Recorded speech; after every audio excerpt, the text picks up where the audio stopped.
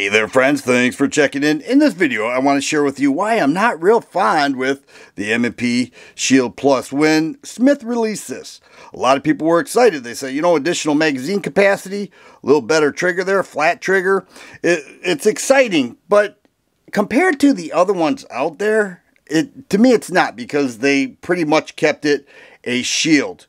A lot of people like that. A lot of people carry the shield, but you know, it's a Shield Plus. All right, I will grant them that. But that's not even one of the reasons that I plan to discuss. The micro 9mm double stack mag handguns. Here we've got a Gx4, Ruger Max 9, Springfield Hellcat, Sig P365. They kept them very small. A pocket carry choice. I don't think this would fit well in the pocket at all. I mean, unless you have some monster pads on, you can forget pocket carrying with the Shield Plus. If we look at the slide length, we will see this is the Sig on the left. You're looking at probably a ½ inch longer on the slide. Now the Sig has a 12-round magazine, and then look at the additional length on the grip. 13-round mag in the Shield Plus.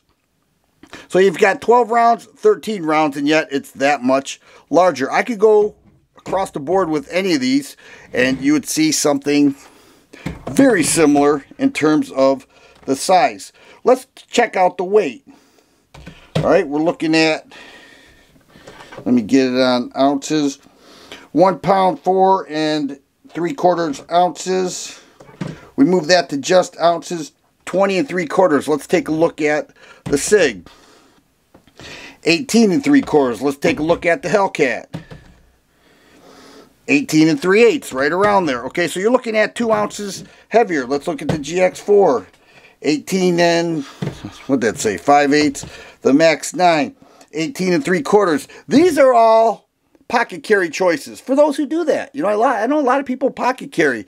That additional 2 ounces, I believe, is going to make a uncomfortable pocket carry. Plus, it's much larger. So, considering the size alone, the M&P Shield Plus is much larger than its competitors. So if they're trying to establish a micro size double stack 9mm pistol, I don't think they did it with the Shield Plus. Another issue I have is that it is not red dot ready.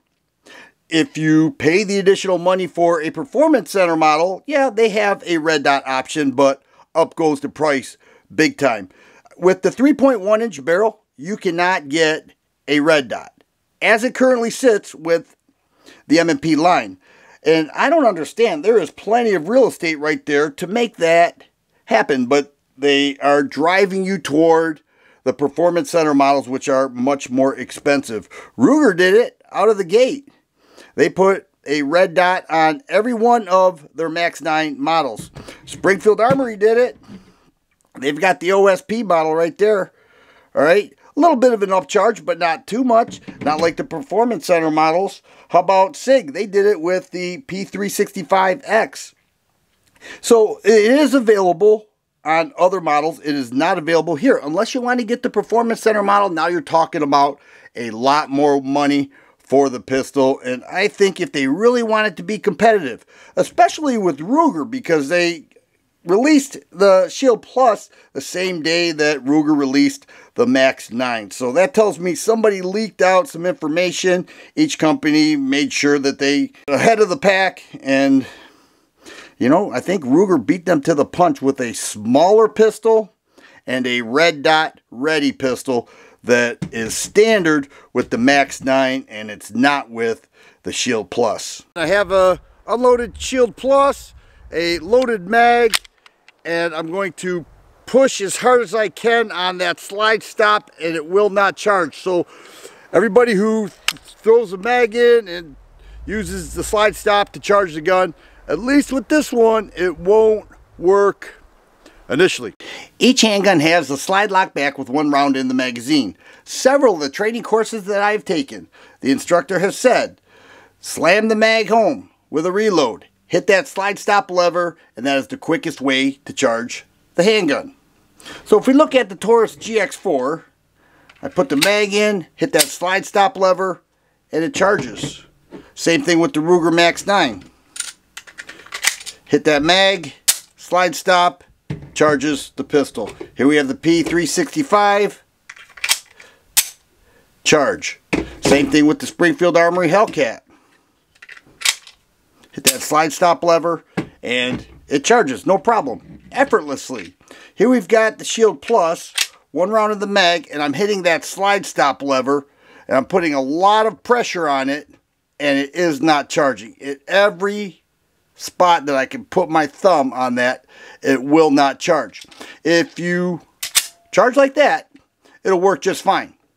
No problem. But for those who want the quicker mag reload, charging, the slide stop lever will not work with the Shield Plus. At least this one, out of the box. Maybe over time it'll loosen up and possibly charge.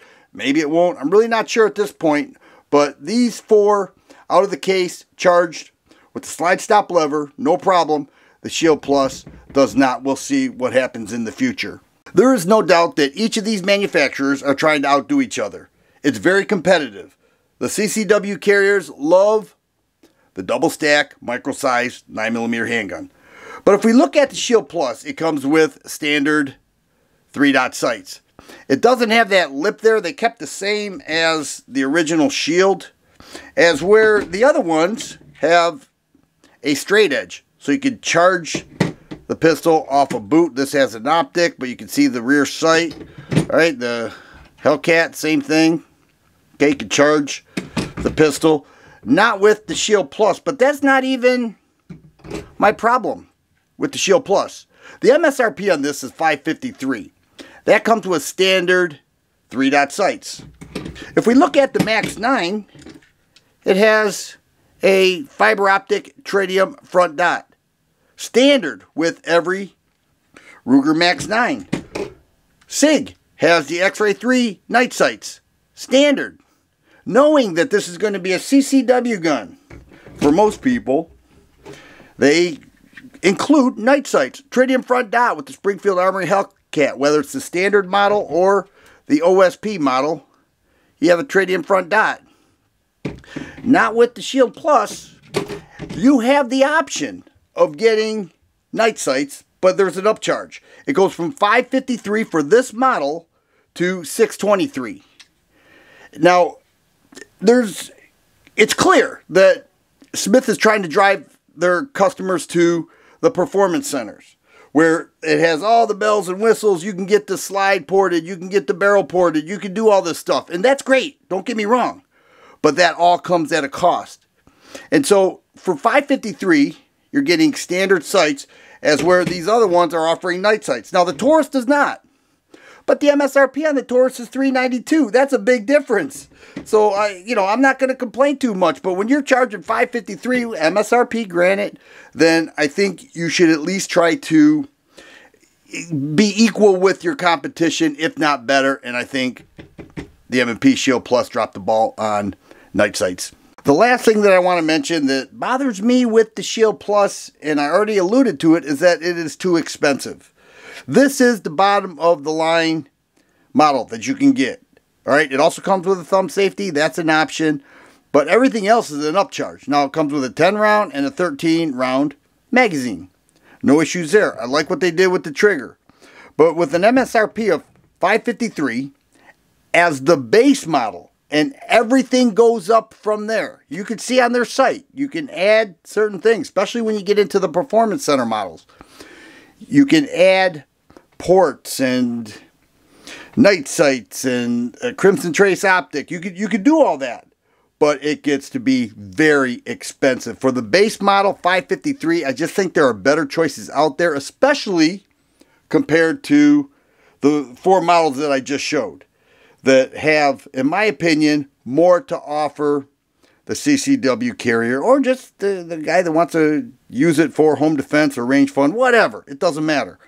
The M&P Shield Plus is a base model at, I don't want to say a premium cost, but an above average cost, considering that there are so many other choices out there. Let me know what you think. You know, if I made my case worthy of the title that I gave this video, or if I'm wrong in so many areas. I look forward to what you have to say. If you like videos like this, please subscribe and share. I always appreciate thumbs up button. Thanks for watching, and you guys be safe.